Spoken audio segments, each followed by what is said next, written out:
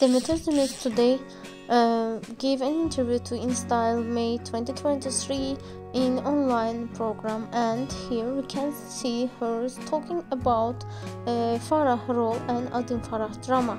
She said that during last 1 year she played many roles and different roles. Also, Farah is the best one of them because she is a strong woman in spite of coming to Turkey illegally and working as cleaner.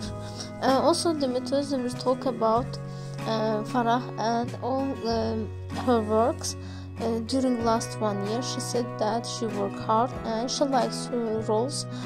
She likes that her roles mostly talk about strong women and women who struggle for their independence and life.